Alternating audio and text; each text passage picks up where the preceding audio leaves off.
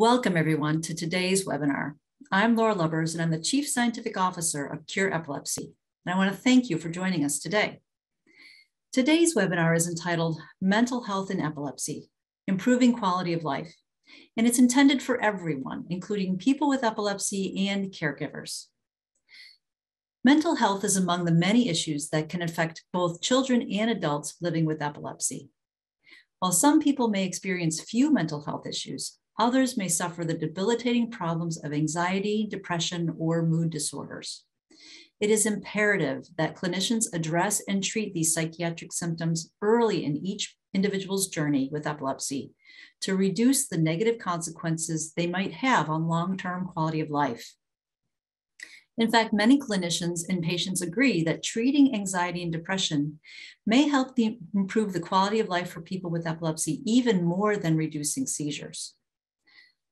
This is the fourth webinar of Cure Epilepsy's 2022 Leaders in Research webinar series, where we highlight some of the critical research that's being done on epilepsy.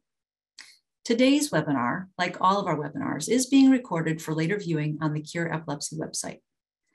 You can also download transcripts of all of our webinars for reading. For over 20 years, Cure Epilepsy has raised millions of dollars to fund epilepsy research that supports our mission, which is to find a cure for epilepsy by promoting and funding patient-focused research. Cure Epilepsy provides grants that support novel research projects and that advance the search for cures and more effective treatments. To date, we've raised over $85 million to fund over 270 research projects from investigators around the world. Today's webinar will discuss the prevalence of anxiety and depression among people with epilepsy. Viewers will learn how anxiety and depression impact people with epilepsy in different ways, and that neurologists often have multiple tools at their disposal to help alleviate these psychiatric symptoms. In some cases, the treatment of these symptoms may influence the treatment of seizures themselves. This webinar is presented by Dr. Heidi Munger-Clary, an associate professor and the Epilepsy Fellowship Director at Wake Forest School of Medicine.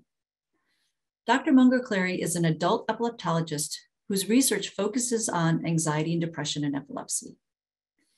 The overarching goal of her work is to develop and test strategies to use in the clinic to close the gaps in screening, treatment, and impact of these comorbidities.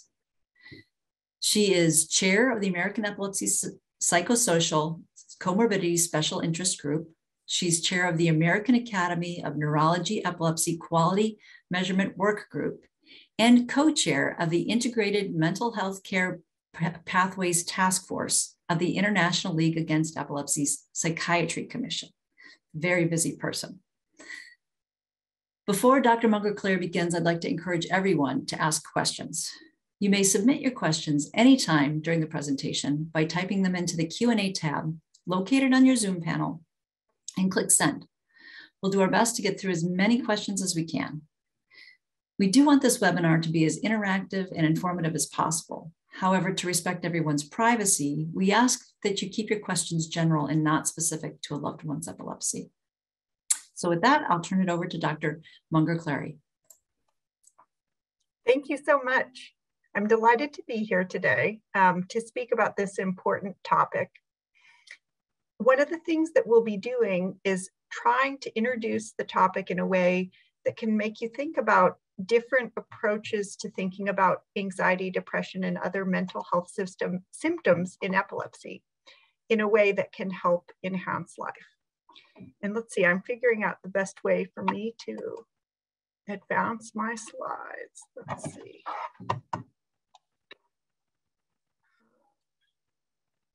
For some reason, the slides do not seem to, aha, we got it. Thank you for your patience. So what we'll cover today are a few different topics. First, introducing some of the importance of mental health in epilepsy, and then thinking about how we can categorize symptoms related to mental health that affect people with epilepsy in a way that helps us determine what types of treatment approaches to address the symptoms might be most appropriate. And this is really important both for patients and for neurologists and epilepsy caregivers to think about, because the way that we examine the symptoms and their timing can really help lead us to the next steps to improve symptoms. And we'll talk about how to treat symptoms and some resources for patients and families. And let's see.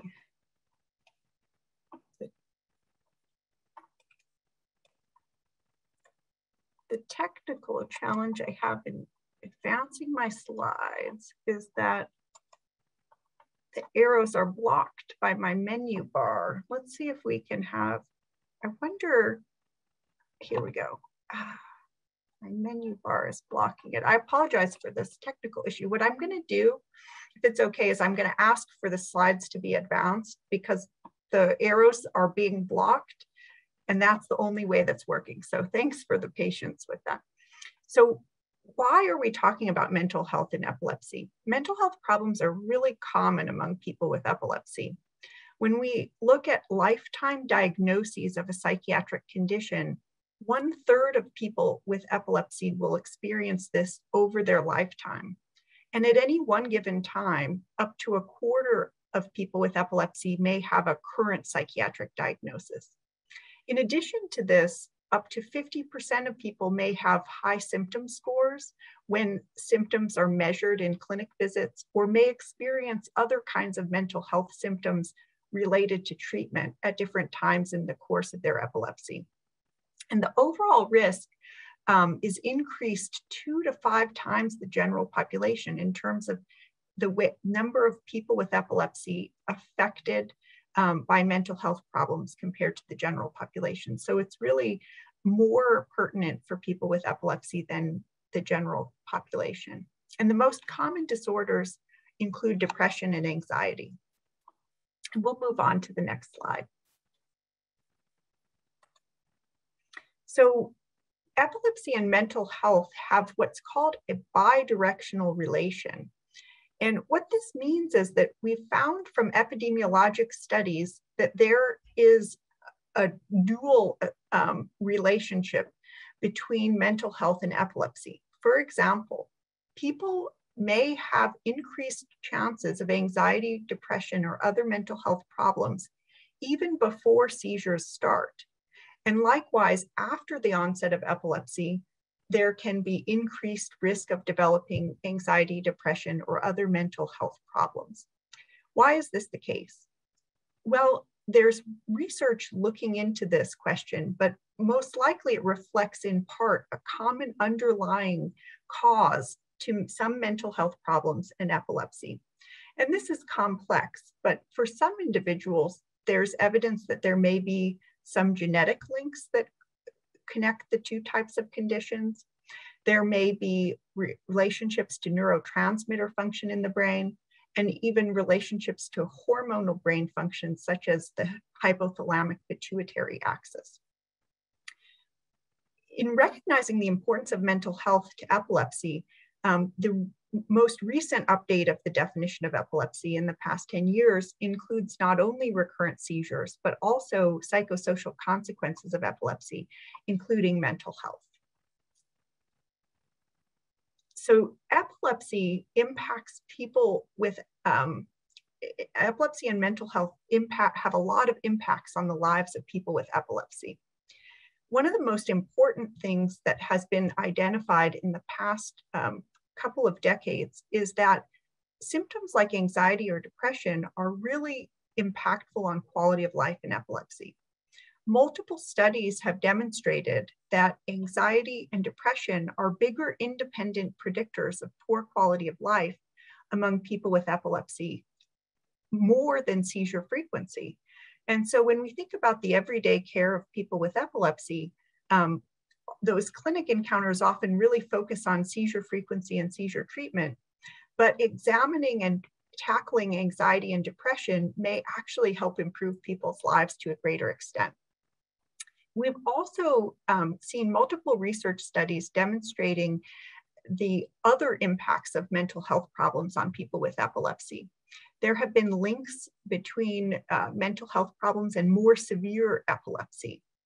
increased healthcare costs and increased need for intensity of treatment, such as hospitalizations. People who have mental health problems and epilepsy are more likely to experience side effects of medications. Also, people with, for example, anxiety or depression in epilepsy often report worsened cognition compared to those who don't have these symptoms.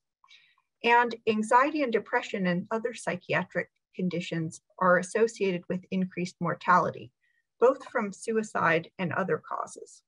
So it's really important that we address mental health in epilepsy.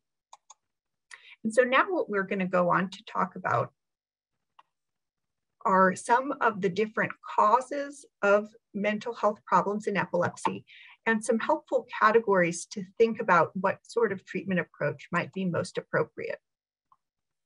And we're going to think about four main categories of symptom types when we think about mental health and epilepsy. Some of these are directly related to epilepsy and its treatment, and others are more similar to general mental health problems that we see in the general population. So if we look over here at this circle diagram, we'll talk about each of these categories. And first, over on the left and the top are some more epilepsy-related types that we'll talk about first. Iatrogenic is a word that means caused by treatment. And there are some mental health problems that are directly caused by the treatments that we provide as epilepsy providers. And it's really important to be aware of these so that we can tackle prevention and management of these symptoms. Periictal, up on the top of the circle, are symptoms of mental health issues that are related to the timing of seizures and have a unique epilepsy-oriented treatment approach. There are also symptoms that happen over in the circle diagram. You can see them on the bottom and on the right, which happen in between seizures or with no relationship to seizure timing and may be approached similar to general population management for depression, anxiety, or other things. Although some of these symptoms are actually specific to epilepsy. So when we think about these different categories of symptoms, we think about their importance because the management approach varies depending upon which category of symptom we're facing. So this is why it's useful to think about these categories. When we think about the iatrogenic causes, which we'll talk about on the next few slides, the cause is changes in seizure treatment. And oftentimes the approach is to change the seizure treatment and reverse that problem which arose. When we think about the other two categories here to our right, periictal mental health problems and interictal mental health problems, these are problems that are not directly related to epilepsy treatment itself, but it's important to think about what is the relationship of the symptoms related to the timing of seizures, because there are different treatment approaches related to that. In the middle here, where you see the periictal types of symptoms, this means that the symptoms are related to seizure timing. They happen around the time of seizures. And the best treatment is to prevent it by controlling seizures. When it comes to interictal symptoms, and I should mention that ictal means seizure, so that's why that is in both of these terms. Interictal mental health symptoms, such as anxiety and depression, occur independent of the timing of seizures. It means between seizures. And sometimes these are related to epilepsy, but in other situations, this may be similar to mental health problems that occur for people without epilepsy.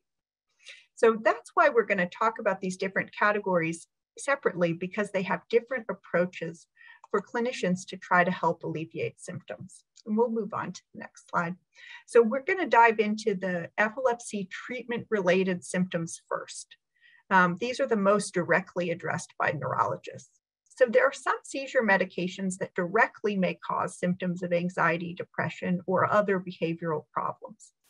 And sometimes epilepsy surgery may also lead to symptoms. So we'll talk about those in more detail on the next few slides, what some of the examples of these types of effects could be. Sometimes epilepsy treatment may have an indirect effect on mental health. For example, the effects of testing in an EMU may have an emotional impact afterwards. And at times, some of the seizure medications that we prescribe may interact with medications such as antidepressants used for mood. And we need to be aware of this so that we can respond and optimize treatment. So we'll move on to that next slide and talk about some of the seizure medication related mental health impacts. Now, most people don't necessarily have anxiety or depression symptoms caused by the medications here on the list. However, there's a subset of individuals who, when they're prescribed some of our most common anti-seizure medications, such as levetiracetam, may develop symptoms of depression, anxiety, or other types of mental health problems. Although it's a small subset of individuals who develop these types of side effects, they can be quite impactful. And the good news is that modifying treatment, either by reducing the dose or switching to a different medication, can alleviate symptoms if the seizure medication is causing the side effects. If you look at these boxes over to the right side of the slide, they list medications that are often associated in some patients with symptoms of depression at the top, anxiety, or some other types of behavioral symptoms. And as I mentioned, not everyone experiences these kinds of side effects. It's actually a pretty small minority of patients. But when it does happen, it can really be improved by changing the medications. And some individuals are at a bit higher risk for these types of effects. Those patients who have already had some mental health struggles with anxiety or depression, for example, or people with a family history of psychiatric problems might be at somewhat higher risk for anxiety or depression or other symptoms caused by anti-seizure medications. We'll move on to the next slide and see some medications that actually can improve anxiety or depression. They're listed here. In the top box, lamotrigine often does help with depression for some people with epilepsy. And the medications listed below lamotrigine may help with depression or anxiety. The bottom box includes medications that help anxiety for some patients. So these medications may be a good choice for someone who has anxiety or depression. And likewise, if one of these medications is removed from someone's treatment plan, sometimes mental health problems may arise. So it's really important to be aware of whether or not any symptoms are changing with changes in seizure medication treatment so that your neurologist can work with you to help improve your symptoms and prevent any problems from the seizure treatment itself. Now we'll move on to epilepsy surgery. So resective surgeries or other surgeries such as laser ablation can have a wide variety of potential psychiatric effects. Now, actually, most people who have a surgery such as this have improvement in mood or anxiety over time after the surgery. But some individuals experience a variety of different psychiatric symptoms after surgery. And those who already had some psychiatric conditions or family history might be at higher risk. So this is something to keep an eye out for so that your neurologist can respond and help treat if anything comes up after an epilepsy surgery. Now we'll move on to the next slide and talk about neurostimulation surgery treatments.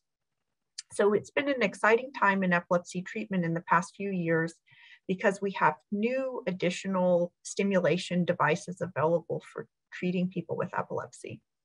And what we have found so far is that some individuals who received deep brain stimulation had some new or worsening psychiatric symptoms.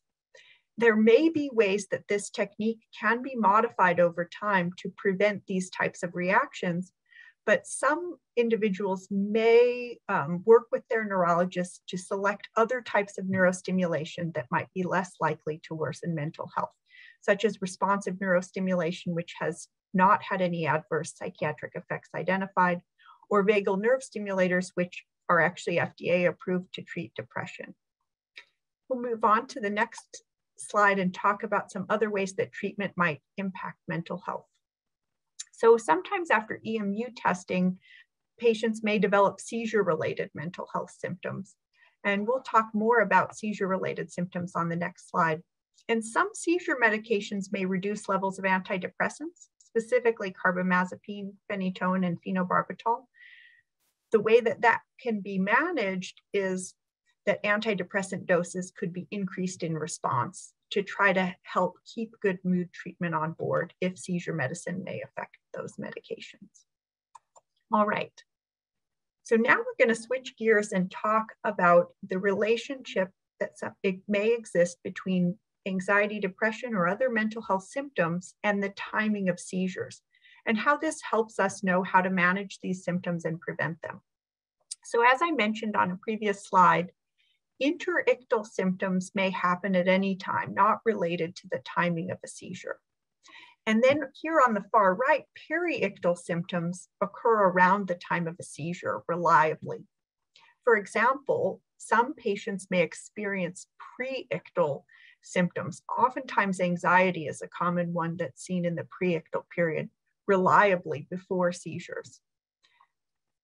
Ictal symptoms, what that means is that there's an emotional symptom that's actually occurring during the seizure. It's the seizure itself. And one of the most common examples of this may be an ictal fear, meaning a seizure that's an intense fear sensation that comes on and off. And it's important to be aware that some seizures may have emotional symptoms as their manifestation to ensure that these are accurately diagnosed as seizures and treated as seizures, and not confused with a primary psychiatric condition that would be treated in a different way. And then finally, in the periictal psychiatric symptom group, we have postictal symptoms. These occur after seizures.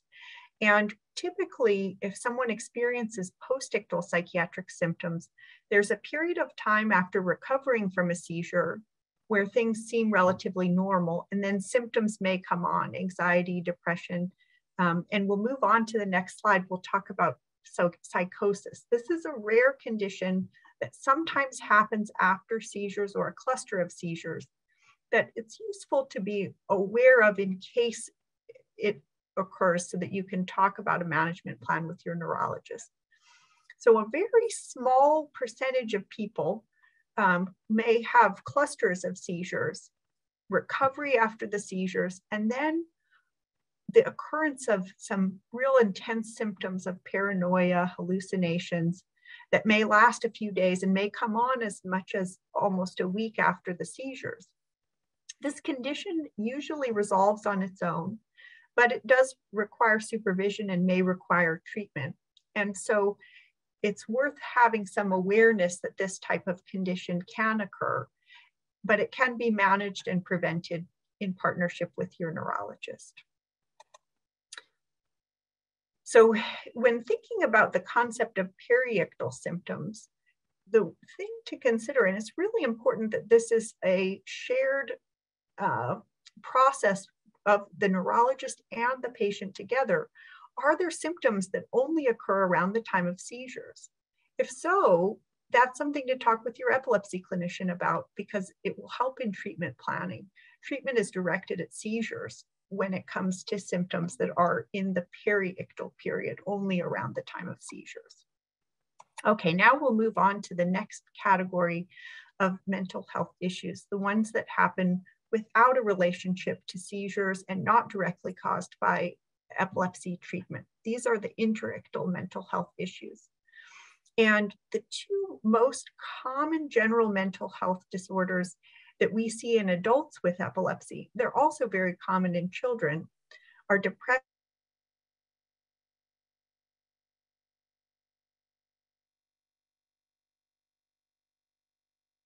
Few examples of some epilepsy-specific anxiety concepts.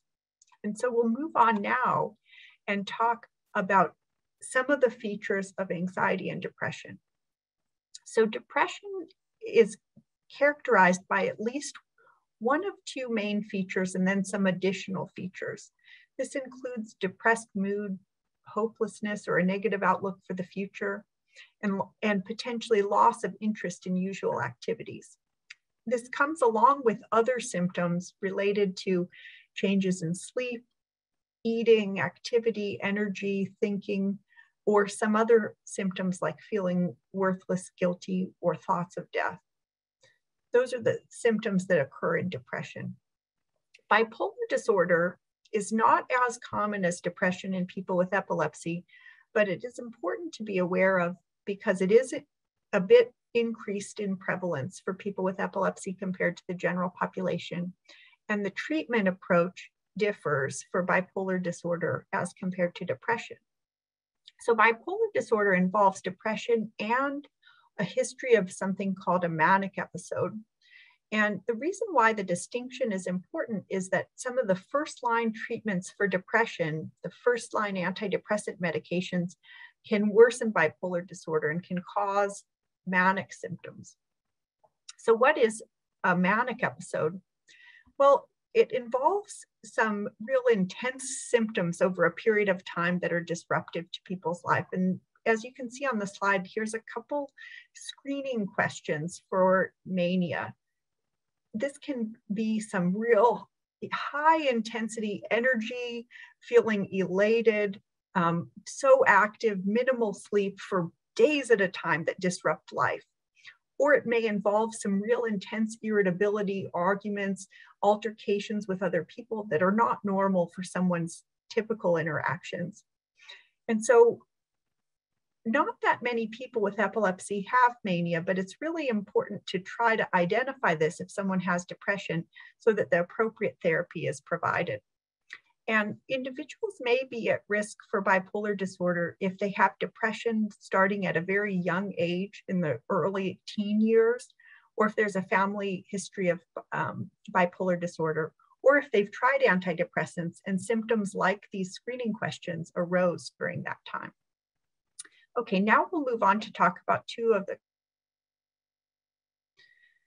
Generalized anxiety disorder involves excessive and difficult to control anxiety or worry most days of the week for an extensive period of time, at least 6 months, and it causes distress. It includes other features as well, such as problems with sleep or irritability or muscle tension or restlessness. Now we'll talk about panic disorder, briefly introduce those symptoms. So panic disorder is another anxiety disorder that's often seen in people with epilepsy. And it is characterized by recurrent unexpected panic attacks. And those are followed by at least 1 month of significant worry about the attacks. And what's a panic attack? It's an intense fear or discomfort, which I recognize that sounds similar to this ictal fear that I was talking about on a previous slide, and it can be tricky to distinguish.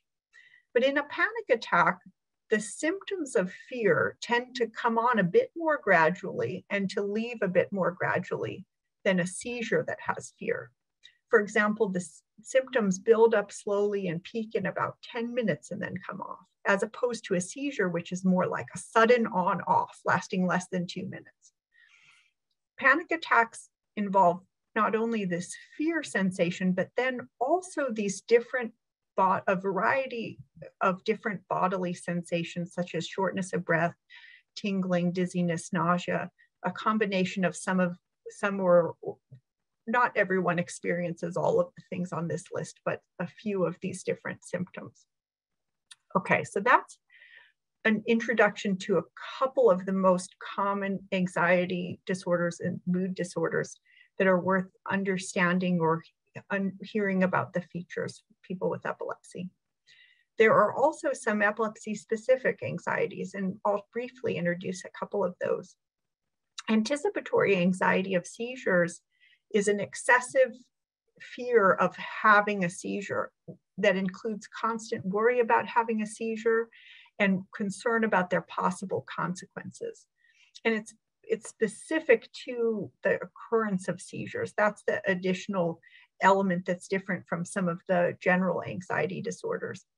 And this may have some aspects of a dual treatment approach, which is why it's important to know about this type of condition, where on the one hand, you may be treating anxiety symptoms to help manage this, and you also may focus on certain strategies to help with seizures themselves. On the next slide, we'll talk about some other epilepsy-specific anxieties. Some individuals may experience phobia about seizures specifically. For example, behaviors that involve avoiding circumstances where seizures have occurred before, and this can be, quite disruptive to people's lives. Or epileptic social phobia, which may involve fear about being seen during a seizure, and it interferes with normal life. And these conditions may have some specific approaches related to the epilepsy or seizure occurrence themselves, in addition to managing with anxiety approaches that would work for other types of anxiety as well. So now what we're going to do, now that we've introduced the concept of different types of mental health symptoms, we'll briefly go over some tools that neurologists, epilepsy clinicians, and other physicians can use to identify depression or anxiety symptoms. And I'm going to introduce two brief depression screeners and anxiety screeners that you may see in clinical practice. The first is the NDDIE, which is a 6-question depression screener that was developed specifically for people with epilepsy. And it's the most well-validated instrument to detect depression in people with epilepsy. You can see on the left side the items that individuals are asked to rate over the past 2 weeks. And these are really core depression symptoms that are unlikely to be confused with side effects of medications or epilepsy-related symptoms. So this is a very brief and easy to use tool that some neurologists may use in the clinic to identify depression. If we go to the next page, we can see the items that are part of another instrument called the PHQ-9. This is a depression screener that's often used in primary care, and it has been validated in epilepsy as well. It includes items that hit on the specific diagnostic criteria for depression. So you may see your neurologist or other clinicians using these kinds of instruments in the clinic as well. The one downside to this instrument that some of us see, and why we might favor the NDDIE for some patients, is that there are some items like this one, trouble concentrating on things, that might not really be specific to depression for some people with epilepsy. Now we'll talk about some anxiety screeners. So this is the list of questions that are part of the Generalized Anxiety Disorder 7. This is an instrument that's been validated to detect anxiety, people with epilepsy in multiple languages, and can be a helpful tool to identify anxiety.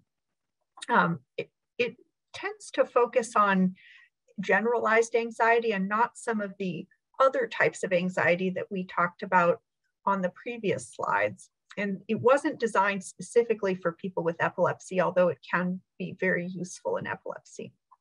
If we go to the next slide, we'll see some of the questions from a new instrument called the Breezy, which is one of the 2 epilepsy-specific anxiety instruments that has been recently designed.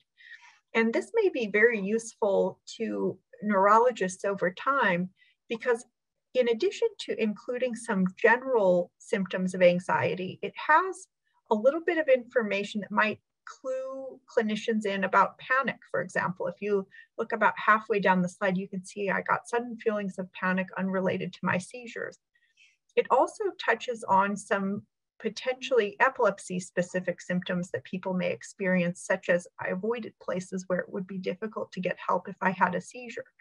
So this instrument may be really helpful to start delving into the different types of anxieties that people experience, so that we can really target treatment to the wide range of anxiety that some patients may experience.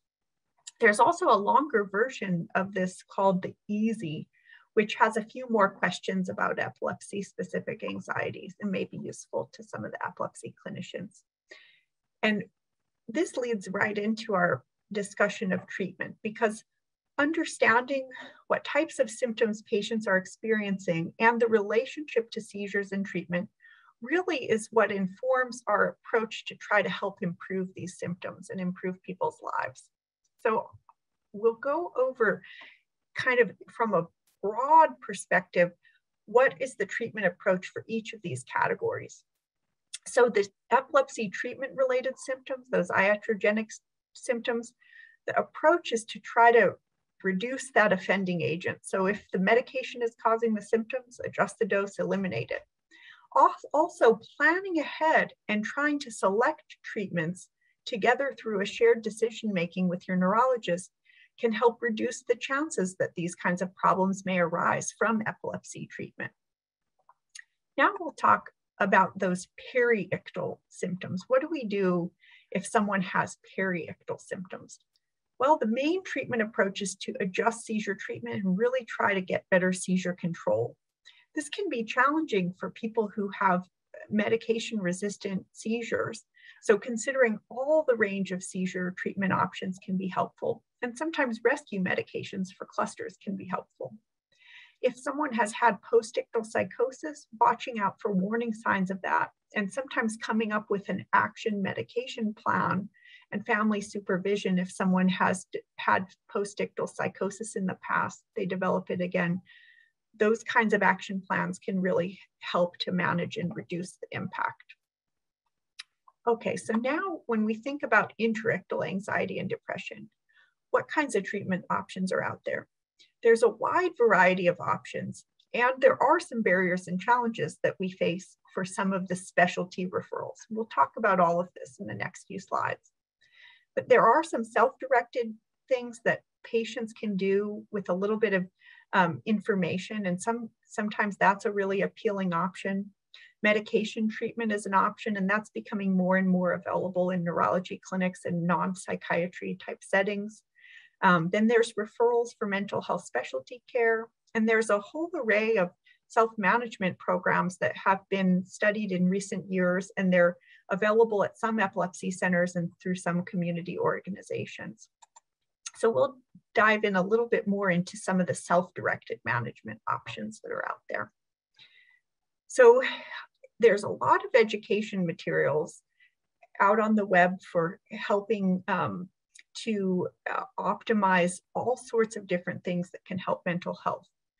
Also, your neurologist or clinician may have some targeted education that they can provide to you at your visits. For example, in my health system, I'm able to provide different handouts about different lifestyle and wellness and healthy habits that can really help people with anxiety and depression, relaxation exercises, different things that folks can do on their own at home that might already start to make an impact.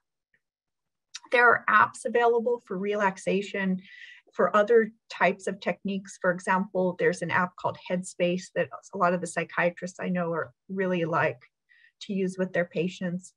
Exercise, relaxation, mindfulness, yoga, sleep, and healthy living and social support can all be some things that you can start to help tackle these symptoms.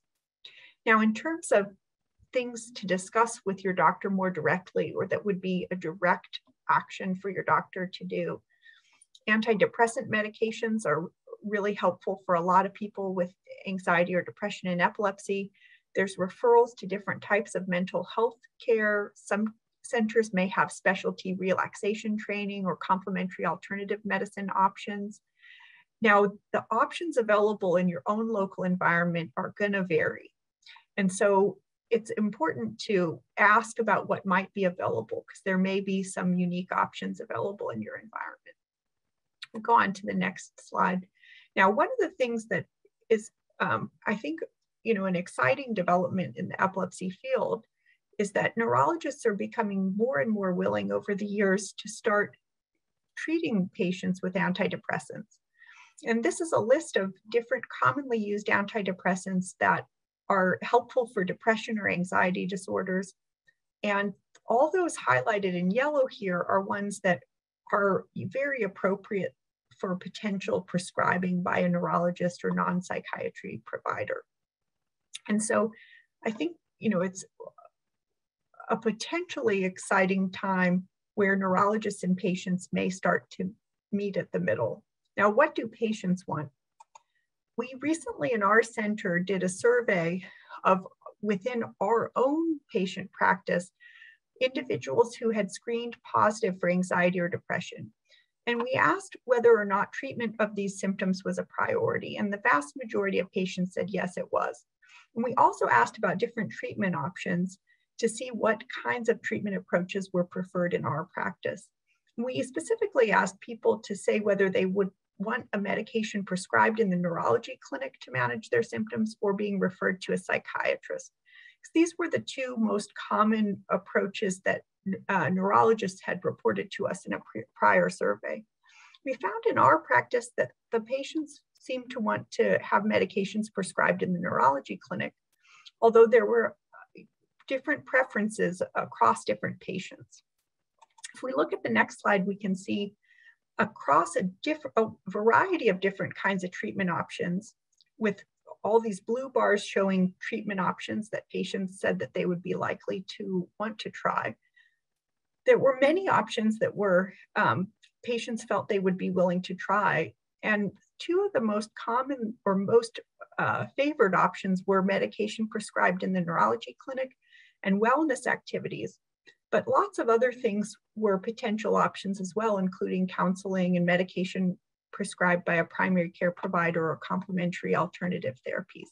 So there are lots of different options, and each patient may have different preferences. Now, what do providers prefer, or what are they willing to do? What are the provider level considerations in this area? This summarizes some results of a survey of leading epileptologists in the US a few years back. And the good news is that most of these neurologists were willing to prescribe medications for depression. And, oftentimes referrals were also things that neurologists would want to do. There were some challenges accessing psychiatrists and counseling services for patients. And that's one of the challenges that we face as a whole, and that the field is working to try to come together and enhance the options available to patients. If we look at the next slide, this is a survey that was done more recently among international epilepsy providers. And similarly, there are challenges accessing mental health specialty care, even though that's something that we would like to offer to patients more often. Even internationally, however, prescribing medication is a consideration that clinicians, are doing. So we do have a few different options, some of which the neurologist can do directly. And what is the international community doing to try to address the barriers to mental health specialists? Well, one solution to this potential challenge is to try to integrate models of care where there's a mental health specialty presence, but not as intense as a referral out to a specialty clinic. This is something called integrated care that we can see on the next slide what a definition of integrated care is. So this is an idea to partly blend some mental health service along with the seizure care services. And oftentimes this may involve less time total from that mental health specialty provider and be more feasible to overcome the barriers. And so integrated care models may treat both mental and physical needs of people with seizures and better meet that aim to improve patient outcomes by addressing mental health problems together with seizures. And so with this in mind, the International League Against Epilepsy has created a new task force on integrated mental health care pathways. And the mission of this group is to try to move the field of epilepsy forward to address mental health via integrated care models. And some of the first efforts related to this are going to be trying to disseminate information about how centers have successfully created integrated care models, and to really try over time to move the field forward so that there are more options available to patients. On the next slide, we'll talk briefly about some other resources. So some epilepsy clinicians are not comfortable yet treating anxiety or depression. And so the American Epilepsy Society has created some brief resources to try to help equip epilepsy clinicians with some tools to help starting to address more closely anxiety and depression for adults or children with epilepsy. So this is a link to the website where there are these resources? And on the next slide is just a little snapshot of what these brief information resources look like for clinicians. Finally, in terms of patients and families, this can be quite a challenging area to figure out how can you help your loved one, especially if things really come down to the worst type of scenario. What if someone's depression is so bad they're thinking about harming themselves? We're in that emergency type situation. Now, there are resources available to help. This National Suicide Prevention Lifeline is available 24/7. And there are also resources for patients and families here. So in addition to hopefully what are more robust resources that you'll be able to access through your own providers and clinicians, there are also these resources available in emergencies in a widespread manner for everyone. So that was a very quick whirlwind of a very complicated topic. But hopefully we'll have time for a good discussion at this point. Thank you so much for listening, and thanks for the patience with the technical issue at the beginning. Thank you so much, Dr. Monclere. This was an excellent review. Lots of great information and lots of great questions have come in that we can start to delve into. And one of the questions actually has come up a number of times, but what are recommendations for dealing with anxiety and depression in nonverbal children? Okay, so this is a really challenging area because a lot of the work that we've been doing to try to address it has neglected this area. So one of the things that needs to happen is we really do need a lot more focus and attention to this area.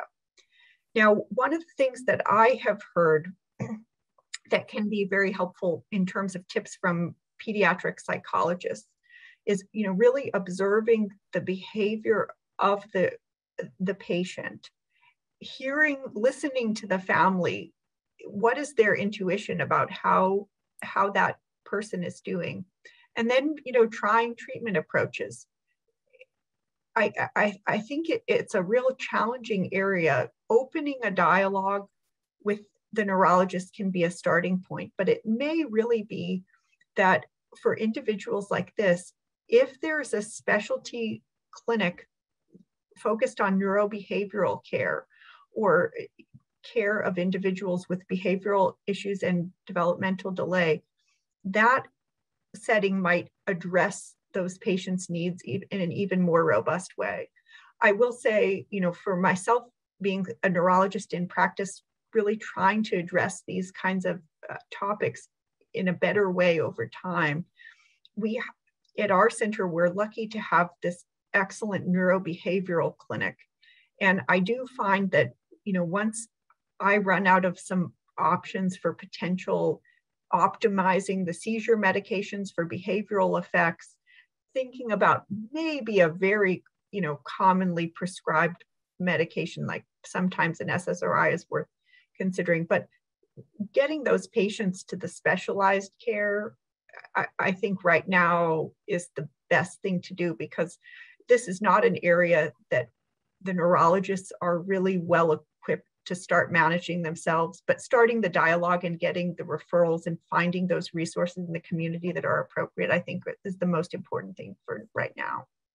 And that is wonderful advice. And I think this ties into the idea of evolving this integrated care methodology, bringing this forward. I would encourage our listeners to download this presentation once it's available on our website, and it will be, and share it and share the resources with your physician, because I think a lot of this is new. Help them help you as well. Is that accurate? I think that's really important. And this is an area that there is work starting to be done with the professional advocacy organizations as well. As I understand it, I haven't seen it come out yet, but the AES, I think, is working on some resources. And there is a task force within the Psychiatry Commission of the ILAE that's focused on intellectual disabilities as well, and trying to bring greater attention to this area. So I think that's really important.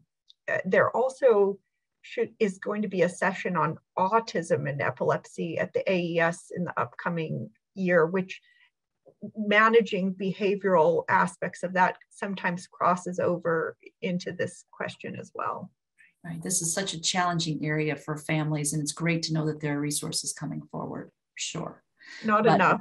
Not enough, and encourage your physicians, your care providers to learn more, that there are materials coming, but we all need to be learning together.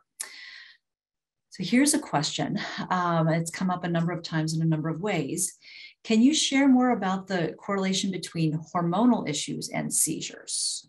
Oh, okay.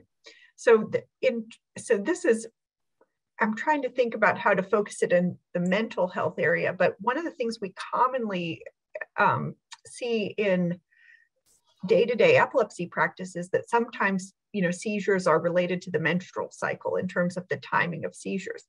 This may also impact behavioral symptoms as well. I'm trying to think about what the best way to focus this response would be, but if one of the questions is a concern about seizures and hormones, doing some careful tracking of hormonal cycle related changes, whether it be the menstrual cycle or even treatment changes that might affect hormones and seizure frequency, can be helpful. In terms of the way I alluded to hormones within the brain potentially being related to mental health issues, that's an area that's primarily in the research zone right now and doesn't have a lot of everyday practical clinical implications yet, from my perspective. Here's a different question around the transition in life related to teenagers. So do medical treatments for anxiety change for younger people, for teens, compared to adults? So this is an excellent question. So there is more of a potential concern about whether SSRI, the most commonly prescribed antidepressant category, whether that might be higher risk for suicidality in teens than in the adult population. There is a bit more of a regulatory warning associated with these medications in the teen years. So having said that, if, for example, a teen is seeing an adult-focused neurologist or maybe a pediatrician, there might be a bit more reluctance to prescribe. And so there may be more of a recommendation for specialty care. Having said that, SSRIs are used very commonly in teenage people, but I think the level of expertise to make sure that it's safe and that it's really the right thing to do is important. There's a lot of behavioral approaches, counseling, psychology-based approaches to anxiety management in children and in adolescents. And it seems that there's a greater emphasis on that when we look at the literature and think about what kinds of treatment recommendations are out there. There also seems to be more psychology resources in many pediatric centers than I have seen in some adult centers. So to answer the question, the approach may be different. Talk to the neurologist and other care providers to see what they recommend. And it may be that more of a specialty focused approach is appropriate in the pediatric age group. Okay. Can you explain that a little bit more, the specialty piece? Yes. So it may be that, that a pediatric neurologist may be more likely to recommend a referral to a pediatric psychologist or a psychiatrist to manage anxiety in either the teenage age group or younger age groups than some adult neurologists who might take on the management themselves. Okay. This may be evolving over time. Talk to the neurologist and find out what their comfort level is. There are a lot of pediatric centers that have really robust psychology resources. So that's the potential silver lining to that question. There might be a resource there in a pediatric setting more likely than in adult. Okay. It's really important to have that relationship with your provider and work with them to find solutions. There was a question that came up about, does the person raise the issue, or should they rely on the neurologist? So this is a great question. We wish that the neurologist would always bring this up, but I think that you can really help yourself, your loved one, your family member. If you have concerns in this area and you bring it up, it's much more likely to be addressed. Some neurologists may address it as a routine. We know from survey data that sometimes they will only address if it's raised by the patient. So do not be afraid to raise your concerns. It can really help lead to it being addressed. So I think it's a great idea to bring it up as the patient. Okay. Speaking on behalf of the patient, somebody asked the question, how do you know when, for somebody perhaps who's nonverbal, when you should change a medication or try something else? So good question. And in terms of the question, if we're thinking about, is there a mental health side effect, a behavioral side effect from the medication, for example, observing behaviors and behavior changes as a medication has been added. For example, one of the medicines I listed as often good for anxiety, clobazam. Sometimes this causes agitation and behavioral problems, and it seems to be more common among intellectually disabled people. So if that's a new medicine is added, watching your loved one's behavior and seeing, is something changing that makes me concerned? Bring it up with the neurologist and see. And then, if it is the medication could be reduced or taken away, and then you'll find out if that was the cause. Now, how do you tell if a medication specifically for mental health is working for your loved one? I think it would be similar, observing the behaviors that were the concern in the first place and that led to prescribing that medication. Is that improving with the treatment? If it's not, then it's time to go back to the prescriber and think about what else could be tried to help. Okay, wonderful. Does it make sense for families to stay in touch with their provider more frequently as there's a medication change? I do think it's a good idea. Specifically, if you notice a change that is of concern. Sometimes people, feel like they need to wait until the next visit to bring these kinds of issues. It's important to know what's the best way to work together with your neurologist.